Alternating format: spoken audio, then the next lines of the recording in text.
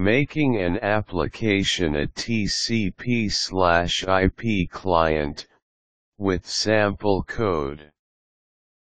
Connecting to a TCP/IP server from a Delphi client. This article is a continuation of my previous article, http://www.howtodothingscom/show article.asp?article=218, intended to demonstrate how we can use the TClientSocket component in Delphi as a TCP/IP client against any TCP/IP server. The server could be written in Delphi using TserverSocket component or any piece of code that acts as a TCP/IP server. In my case, I'm interacting with a Java code acts as a TCP/IP server. In my project, I'm just sending a bunch of bytes to that Java server, and the Java server reads the bytes and doing some tasks, sending a different bunch of bytes as response to the Delphi client. In my last article, http://www.delphi3000.com/article.asp?id=1695, I explain the problem I faced and a solution I found for that. In this article, let me give some sample code I used in that project, since some people asked me to send the source code for the socket communication by sending separate emails. I appreciate them for their interest. Here you go. Enjoy. My project uses nearly 9 forms, and all the forms need to interact with the Java server at least once. So I added a DataModule and put a TClientSocket component there. The following is the code for that. Unit DataMod. Interface uses Windows.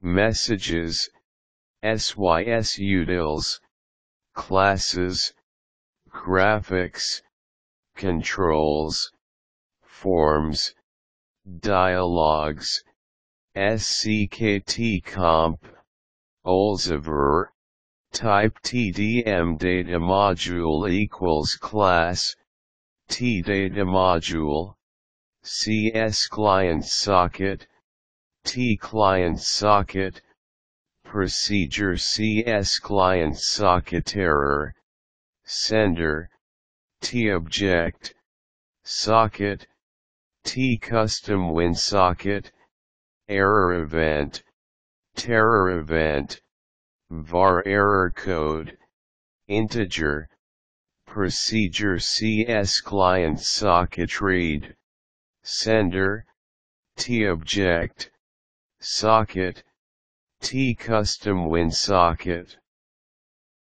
Procedure DataModule destroy, sender, TObject, private declarations public f waiting, boolean, public declarations end, var DM DataModule, TDM DataModule, implementation $r*.dfm procedure TDM DataModule.csClientSocket read, sender, TObject, socket, TCustomWinSocket, / reading data back from server through socket var buffer, array 0 40 95 of char, bytes received, integer, memory stream, t memory stream, begin while f waiting do begin memory stream equals t memory stream dot create, try / this. Time delay depends on the network traffic, and also you can put the time delay between read / I've just put some 200 milliseconds for my application before it starts reading from the server. Sleep 200, while true do begin bytes received equals socket.receive buff, buffer size of, buffer, if, bytes received break else begin memory stream dot write, buffer bytes received, and, f waiting equals false, memory stream dot position equals 0, / XML response is a global string list I'm using in my application to convert the bytes received into string / you can use other ways to get the contents of a memory stream XML response. Load from stream, memory stream, finally memory stream free, and procedure.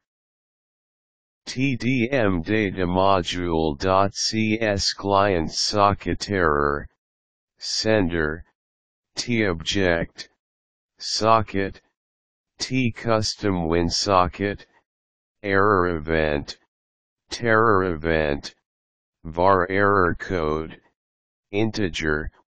Whenever you get a specific type of error while running the client, you will be given a message showing that the error has occurred. At that time you have to check whether the server is running correctly or not, and if needed make the server run properly and then say OK. Then TClientSocket.open will try to reconnect to the server. So at this time, if some transaction is in the middle, you have to send the same stuff again after reconnecting. Begin case error event of EE general, begin if message DLG, error connecting to Java server.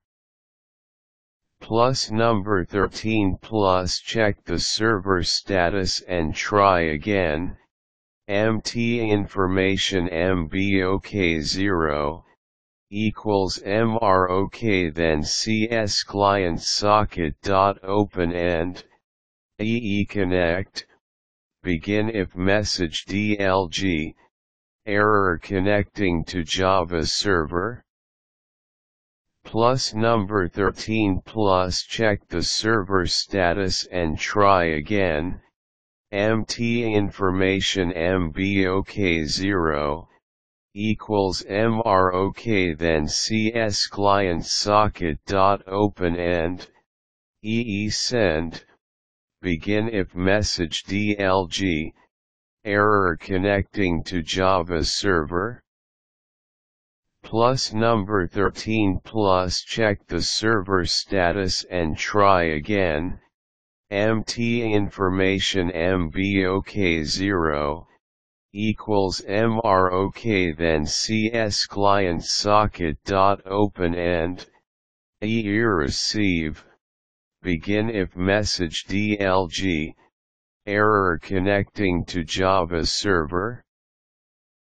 Plus number 13 plus check the server status and try again, MT information MBOK0 equals MROK, then CSClientSocket.open and EE accept, begin if message DLG, error connecting to Java server.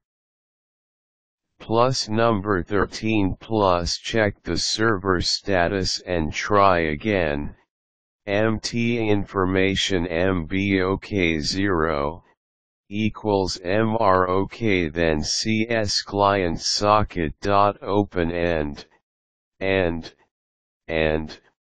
procedure TDM DataModule destroy sender TObject begin / closing the socket connection CSClientSocket.close and once you are done with the data module, you can include this data module in units wherever you need to interact with the server. Thereby you can avoid writing code to read data back from the server in various places of the project. You can set the host / address and port number of the server to communicate at runtime through the runtime parameters. I assume Delphi people aware of that runtime parameters. Then in the project's main forms form create event, write the following code to connect to the server. I.E setting the IP address and port number of the server in the TClientSocket component and set active to true. / connecting to the Java server on a particular port. Try with dm DataModule.CSClientSocket do begin if active, then active equals false. / getting the address or host name of the server through the runtime parameters host equals param str 1 / getting the port number of the server at which the server listens through the runtime parameters port equals str to int param str 2 / making the connection active equals true, and except on eSocket error do begin message DLG, unable to connect to Java server plus number 13 plus. Please try again, MT information MBOK0, exit, and once you are connected to the server, you can use either the TClientSocket send text or send stream method to send the data to the server. For example, procedure send begin / checking whether the socket connection is ready or not / if not, the error handling part of the TClientSocket will be activated if CSClientSocket.active, then begin / sending the text through the socket connection CSClientSocket.socket.send text, the string to send, / setting a flag to wait until the server sends the response back. dm DataModule.f waiting equals true, while dm DataModule.f waiting then application.process messages, and enjoy. Thanks. Mangesh.